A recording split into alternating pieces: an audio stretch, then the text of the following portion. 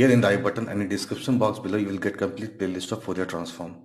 Welcome to video number 13, and in this video we are going to solve a very important problem. Okay, so before I start this video I would request you to subscribe to my channel, and if you learn something from my videos then please hit the like button and do share the playlist of Fourier transform with your friends.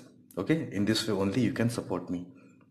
So let us try to solve this very important problem, and the question says find the Fourier sine and cosine transform of x to the power n minus 1. Okay, find the Fourier sine and cosine transform of x to the power n where n is more than 0, or you can say greater than 0. Okay, yes, so we need to find the Fourier sine transform as well as Fourier cosine transform. Okay, so since we know that Fourier sine transform of f of x is equals to integration of 0 to infinity f of x sine sx dx. Okay, and here what is function f of x? That is x to the power n minus 1.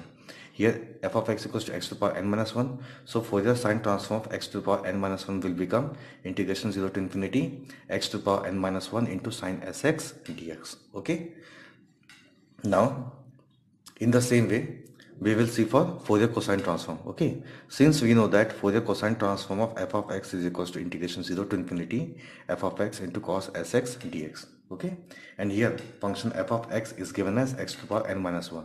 So we can say Fourier cosine transform of x to the power n minus 1 is going to be integration 0 to infinity. What is f of x? That is x to the power n minus 1 into cos sx dx. Okay, now we will use this form. Okay, that is complex form fc, that is Fourier cosine transform of x to the power n minus 1 plus I times Fourier sine transform of x to the power n minus 1. Okay, this is the real part and this is the imaginary part. Okay, why this is imaginary part? Because I is with this. Okay, yes, so what is Fourier cosine transform of x to the power n minus 1? Okay, that is this part, integration 0 to infinity x to the power n minus 1 into cos sx dx. Simply write this part here. Okay, again I plus I plus I. What is Fourier sine transform of x to the power n minus 1? Yes, this part, that is integration 0 to infinity x to the power n minus 1 into sine sx dx. Okay, writing both here. Okay, integration 0 to infinity x to the power n minus 1 sine sx dx. Now we can combine both. Okay, integration 0 to infinity. Okay, this part is common, that is x to the power n minus 1. Here we have, in this first term we have cos sx, and in the second term we have I into sine sx. Okay, simply write dx. Okay, this part is in the brackets. Okay, and you must be aware of this formula, that is e to the power ix equals to cos x plus I sine x. Okay, e to the power ix equals to cos x plus I sine x. Okay, so this is going to be integration 0 to infinity x to the power n minus 1 is as it is. This is okay, here we have x, so here we have x, but here we have sx, so here we have e to the power I sx. Okay, dx. Now we need to integrate this part, but before integrate we need to, oh yes, we cannot solve this integration directly. Okay, so we will put this part. Okay, that is I sx equals to minus t. Okay, put I sx equals to minus t. So on differentiating we'll get is dx equals to minus dt. Okay, so dx will become minus dt upon is. Okay, here, okay, from here you can say x equals to minus t upon is. Okay, from here we can say x equals to minus t upon is, and from here we can say dx equals to minus dt upon is. Okay, now we can simply write this part, okay, as this. Okay, how? Yes, if you see, limit is from 0 to infinity and this is for x. Okay, but here we need to write in the limits for t, because yes, here the variable was x but here the variable is t. Okay, yes, so if you put upper limit, this is going to be infinity. If you put the lower limit, this is going to be 0. Okay, so limit is not going to change, that is integration 0 to infinity. Okay, yes, here we have x to the power n minus 1. What is x? That is minus t upon is. So right here minus t upon is. Okay, power n minus 1. Okay, this part is as it is. Here we have e to the power isx. What is isx? That is minus t. So here we can write that is e to the power minus t. Fine, here we can write e to the power minus t. And what is dx? Okay, here dx equals to minus dt upon is. So in place of dx we need to write minus dt upon is. Okay, so what is this part? You can see this is Fourier cosine transform of x to the power n minus 1 plus I into Fourier sine transform of x to the power n minus 1. Okay, so This is equals to integration 0 to infinity minus t upon is power n minus 1 into e to power minus t into minus dt upon is. Okay, now we will open this bracket. Okay, yes, integration 0 to infinity minus t power of n minus 1 can be written as minus 1 power n minus 1 into t to power n minus 1. Okay, and denominator part can be written as is power n minus 1. Here e to power minus t is as it is. This can be written as minus 1 into dt upon is. Okay, if you multiply this with this, okay, you are going to get minus 1 power n. Okay, integration 0 to infinity, multiply both, you will get minus 1 power n. Simply multiply both, you will get is power n. Now this part is as it is and this part is as it is. Now write here dt. Don't forget to write dt. Okay, yes. Now let us solve. Next step.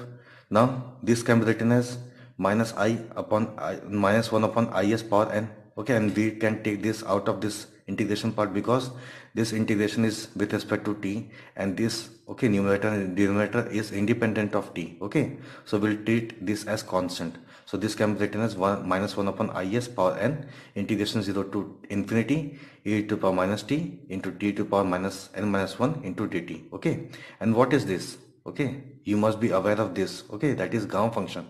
This is gamma of n. Okay, so this is, okay, here we can write that is minus 1 can be written as I square. Okay, and here we have is, so this will get cancelled. Okay, power n, this part is gamma of n. Okay, so here we are left with I to power n.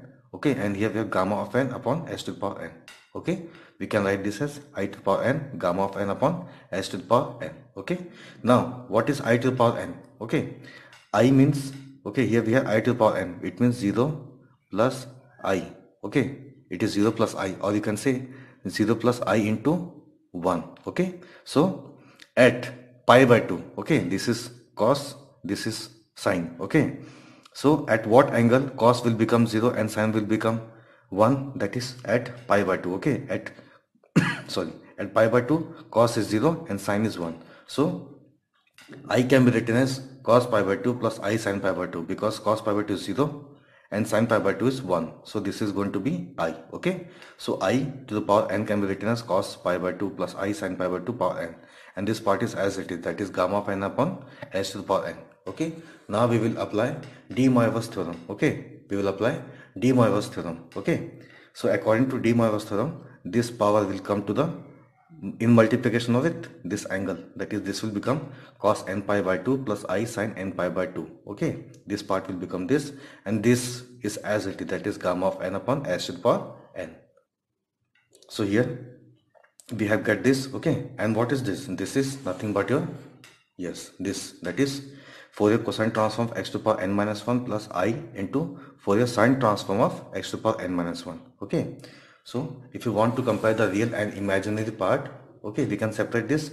That is, if you want to find the real part, okay, in the LHS the real part is this and the imaginary part is this. Okay, that is fs x to the power n minus 1. If you want to find the real part in the LHS, okay, in the LHS, if you want to find the real part, then it is Fourier cosine transform of x to the power n minus 1. And if you want to find the real imaginary part in the LHS, then it is, yes, coefficient of I, that is this part. It means the imaginary part of LHS is Fourier sine transform of x to the power n minus 1. Okay, but in the right hand side, what is real part? Okay, that is cos n pi by 2 into gamma of n upon s to the power n. In the same way, if you want to find the what is the imaginary part in the RHS, okay, so it is sin n pi by 2 into gamma of n upon s to the power n. Okay, yes, don't forget to write this. Okay, that is by de Moivre's theorem we achieve this result from this. Okay, so on comparing the real and imaginary parts, we can say finally that is real part is equals to this into this, and imaginary part is this into this. Okay, that is Fourier cosine transform of x to the power n minus 1 is equals to cos n pi by 2 into gamma of n upon s to the power n. And again we can say on comparing the imaginary part, on comparing real part we get this, on comparing imaginary part we will get Fourier sine transform of x to the power n, that is equals to sin n pi by 2 into gamma of n upon s to the power n. Okay, so this is it. Thank you so much for watching this video. Thank you.